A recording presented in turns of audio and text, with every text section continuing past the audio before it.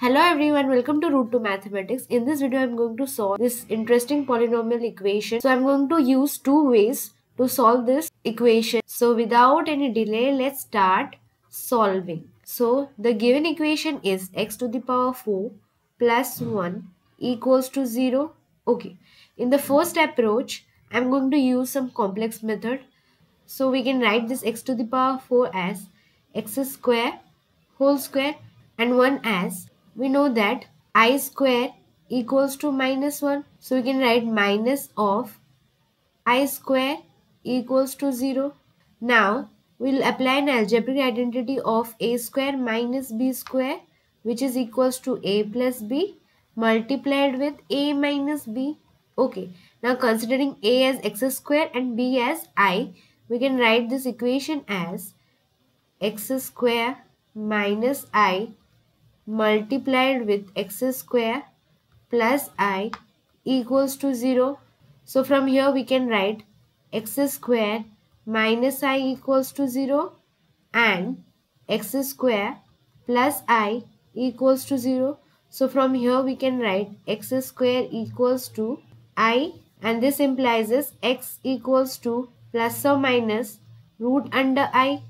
Okay, and here we have x square. If I take this plus I to the right hand side, we have minus I.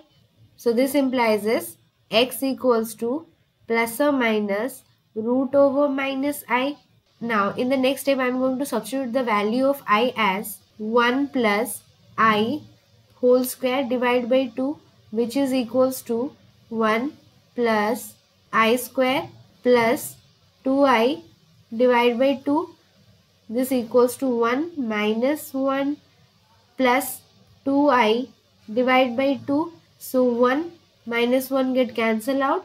So this is equals to 2I divided by 2, which is equals to I. Okay, I am going to substitute I as 1 plus I whole square divided by 2. So from here we can write x equals to plus or minus root under 1 plus I square divided by 2, which is equals to plus or minus 1 plus I divided by root 2. Now from here we are getting x equals to 1 plus I by root 2 or minus of 1 plus I divided by root 2. Similarly, here we can substitute minus I as 1 minus I whole square divided by 2. Now by substituting we have x equals to plus or minus root under 1 minus I whole square divided by 2. So this equals to plus or minus 1 minus I divided by root 2. So from here we are getting x equals to minus 1 minus I divided by root 2, and another one is 1 minus I root 2. Now let's just jump into second approach. In the second approach, x to the power 4 plus 1 equals to 0 can be written as x square whole square plus 1 square whole square equals to 0. So we know an algebraic identity of a plus b whole square, which is equals to a square plus b square plus 2ab. So from here we can write a square plus b square equals to a plus b whole square minus 2ab. Now let's just consider a as x square and b as 1. So by applying this algebraic identity, we can write this equation as x square plus 1 whole square minus 2 x square equals to 0. Now this implies is x square plus 1 whole square. So here 2 can be written as root 2x whole square equals to 0. So here one thing you can notice, here we can apply the algebraic identity of a square minus b square, which is equals to a plus b multiplied with a minus b. By applying the algebraic identity, we can write x square plus root 2x plus 1 multiplied with x square minus root 2x plus 1 equals to 0. Okay, so from here we can write x square plus root 2x plus 1 equals to 0 and x square minus root 2x plus 1 equals to 0. So here we are getting quadratic equation. In order to find the value of x, we'll apply the quadratic formula, that is x equals to minus b plus or minus root under b square minus 4ac divided by 2a. So here a equals to 1, b equals to root 2 and c equals to 1. Let's just put the value here.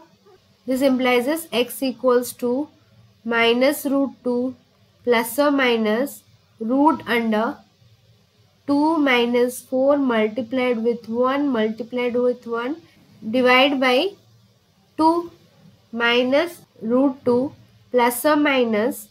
So 2 minus 4 will be root minus 2 divided by 2. So from here we can write minus of 1 by root 2 plus or minus iota by root 2.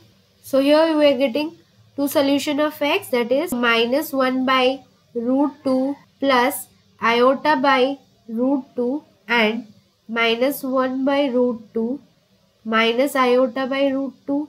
Okay, now for second quadratic equation, x equals to root 2 plus or minus root under 2 minus 4 divided by 2.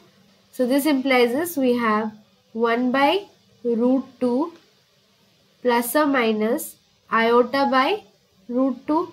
So from here we can write x equals to 1 by root 2 plus iota by root 2, and the second solution is 1 by root 2 minus iota by root 2. So from both the approaches we are getting same solution. So any of the approach you can choose to solve this polynomial equation. I hope you have understood both the approaches. Thanks for watching. Please subscribe to my channel. Click the like button for more such interesting videos. Thank you.